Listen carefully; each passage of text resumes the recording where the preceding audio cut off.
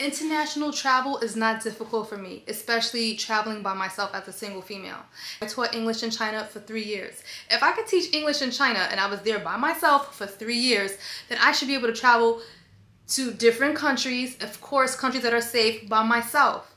Teaching English abroad opens up opportunities for you to travel. So I'm going to Copenhagen tomorrow. I wanted to just do some traveling, right? So right now I'm packing, but I was playing myself because I wanted to go with my new Michael Kors duffel bag, but I was playing myself. How much could I really fit in here? I wanted to bring this and just be on my way. I do nothing special. All I do is just pack the things that I feel I'm going to need, the things that I want to bring with me. I'm good to go. Now, let me show you how I do it. I have everything on the bed organized, from clothes to medicine to technology, toiletries. That's how I have everything organized. Of course, I'm traveling internationally, you gotta have your passport.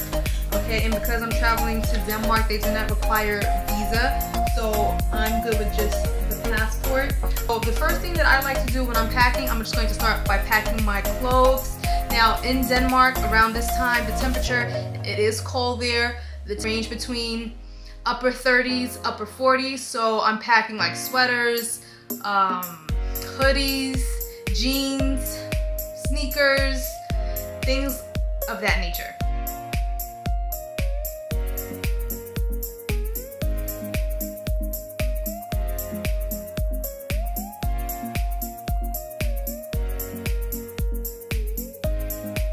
The jeans that have the cuts in them, I have these leggings, like these leg warmers, that I'm going to put underneath my jeans. So if I get cold, and I probably will, then this would keep me warm. These to wear my pink leggings. So I think I'm probably going to wear this for the plane ride.